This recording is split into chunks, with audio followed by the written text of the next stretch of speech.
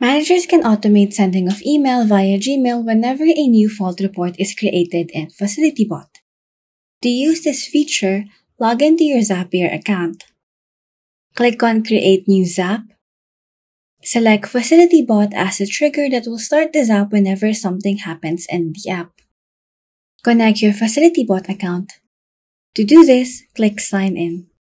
Choose the action to be taken whenever the trigger occurs. Select Send Email.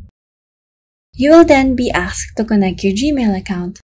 You may also customize the Zap using the Setup action. Enter the email address to whom the email will be sent.